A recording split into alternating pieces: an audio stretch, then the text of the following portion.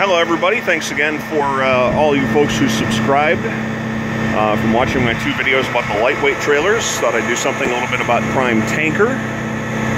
Currently pumping off some soybean oil, 48,000 pounds of it, to a bakery here in Cicero, Illinois. This is the cabinet on the back of the trailer, and it's where everything happens when you're delivering a product. Just to go over what's happening here, there are two ports. This is for if the place we're delivering has their own pump, they'll hook up here. There's two butterfly valves. So in this case, both are open. The T valve, the T junction allows it to go through the pump and down into the lower port through a 3-inch hose and into the building and into their tank here at this bakery. That's about it. It's pretty simple. It's all run by hydraulics. I know I talked about that when I did the videos of my truck. There's the puppy pad for any leaks. It's better to catch a little bit of a leak and before it reaches the ground, and then you have to deal with an additional mess and contacting Prime and all that good stuff. So that's why I have the puppy pads I talked about in my truck tour video. And again, they are cheaper than purchasing the product spill cloth that you can get from Prime. I wanted to talk quickly about tools. These are straps. These will be given to you. You'll get 3 straps. 3 because you got to close this one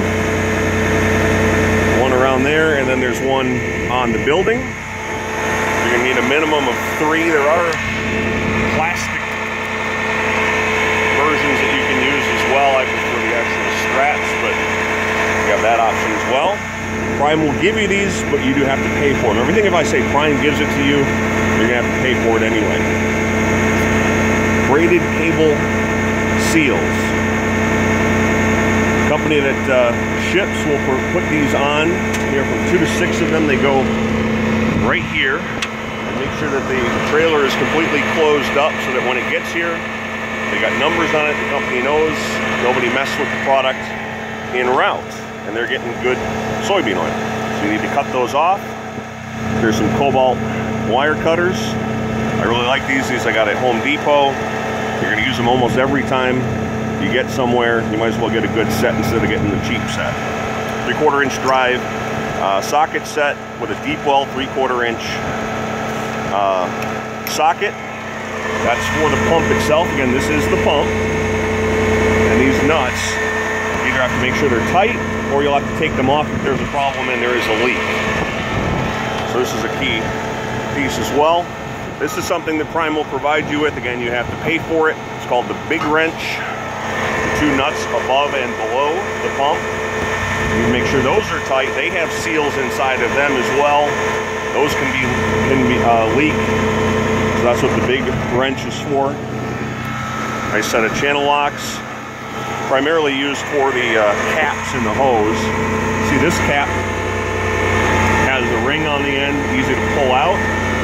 This one does not. When they clean the tank and when they clean the hoses, they use hot water. As it cools, creates suction. It sucks the cap in. You need some way to pull it out, and if there's no ring, you can grab onto it with your channel locks and pull it out. I have a lot of other tools in there. Don't use most of them. One that I do use a lot, this is the Harbor Freight. You'll probably see it with a coupon for it for free, LED light. You need to check and make sure that the pump is operating in the correct direction. You do that by looking behind it.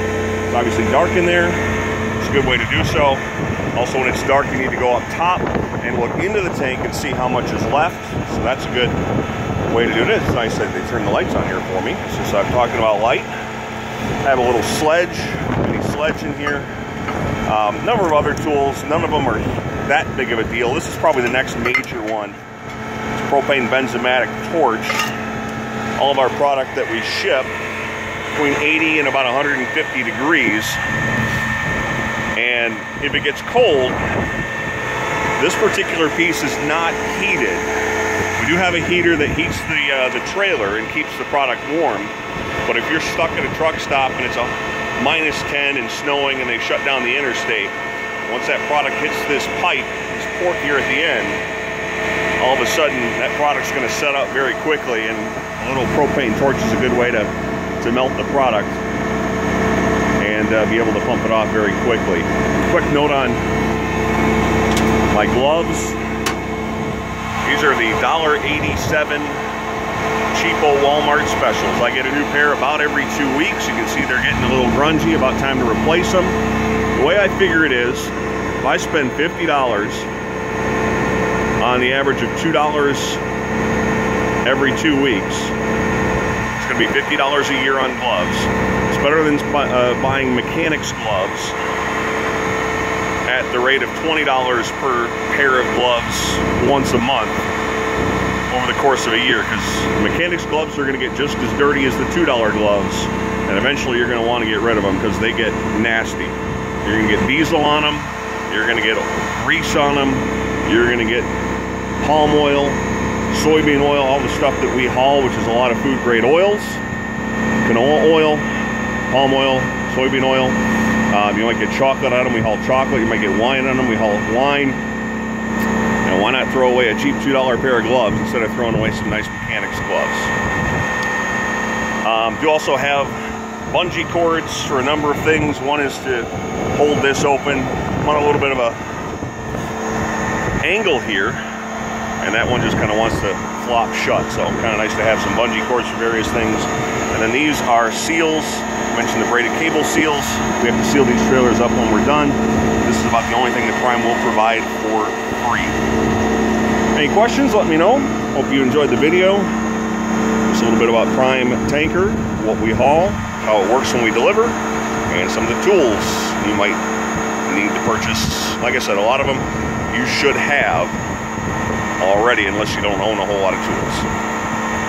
Hope you enjoy the video.